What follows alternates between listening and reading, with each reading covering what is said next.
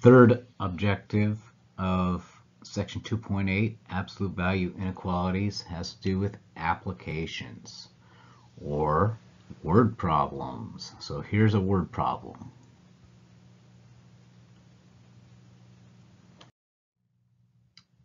When a new car transmission is built, okay, so we're using our imaginations, we're imagining ourselves in the factory. When a new car transmission is built, the diameter D of the transmission must not differ from the specified standard S by more than 0.37 millimeter. The engineers expressed this requirement as the absolute value of D minus S less than or equal to 0.37. If the standard S is 216.82 millimeters for a particular car, find the limits of D. Okay, so that's a challenge. So we have to be sure of what we of what is meant by D, what is meant by S, and what we're supposed to do. What is meant by D is this is a diameter of a transmission that we're building. Okay, and so we can't make it too big, we can't make it too small, but whatever we make it, that's what D is. But there is a standard S, and this standard S actually is not a variable at all, even though we use a letter for it. The standard S is 216.82. And we're to find the limits of D.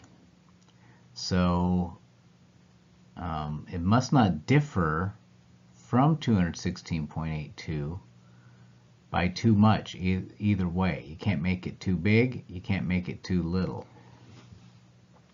So what I want to do is focus on this part of the statement here.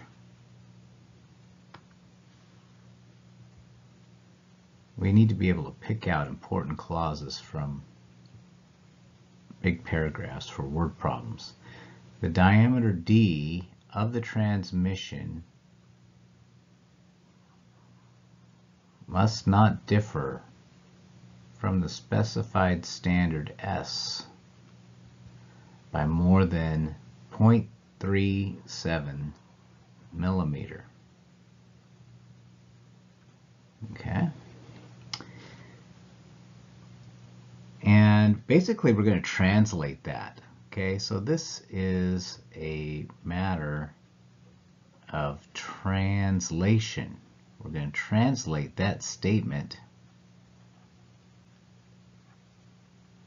because we want to know how it is that they made, how did they come up with this? I mean, it's already been translated for us, right? This is the translation of all that. We would like to be able to do that for ourselves because they might not have told us that. They might have just left out this inequality and we would have had to produce it. How did they come up with that? Well, we're translating that red underlined part. Okay, what does that mean? Must not differ from. The D must not differ from S by more than. That is saying the same thing as the difference between D and S. Now difference, think about math, okay? That's a subtraction, right?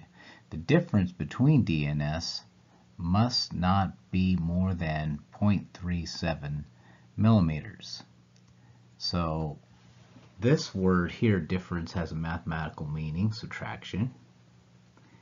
And not more than, that has a mathematical meaning. We use a particular mathematical symbol for that.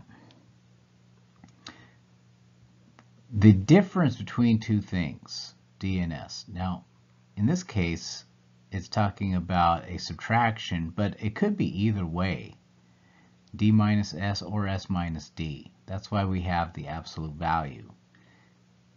if you put the absolute value bars on it, these vertical bars, then it really doesn't matter whether it's d minus s or s minus d. The absolute value, the difference between d and s, okay, and that's this statement right here, absolute value, the difference between d and s,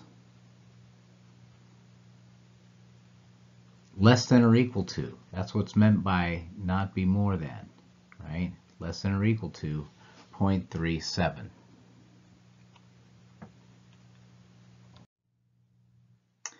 Okay, so let's take that inequality. We're to find the limits of d. We're going to make a substitution of this number for s, since this number here is the same thing as s. And then solve the absolute value inequality. Well, it's a less than, and we know that if you have the absolute value of something on the inside less than or equal to a number a, then negative a less than or equal to whatever that is on the inside. Okay, we can break it out of the absolute value bars. Less than or equal to a. That's the rule. And here the a is 0.37 and the inside is d minus 216.82. Well, now we have a three-sided or a tripartite inequality, and basically what that means is we want to get the variable, which is d, by itself on the inside. So we're just going to add 216.82 to all three sides, and that'll give us what we want.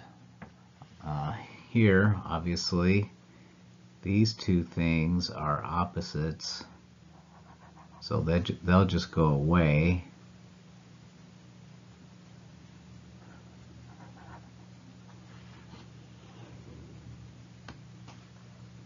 Okay, they'll just go away. And then we'll add the numbers on the outsides. And those are the limits of d. It can't be any greater than 217.19 millimeter. Can't be any less than 216.45 millimeter. The diameter of the transmission must be at least 216.45 millimeters, but not greater than 217.19 millimeters. And notice that, as on the test, we answer a word problem in words.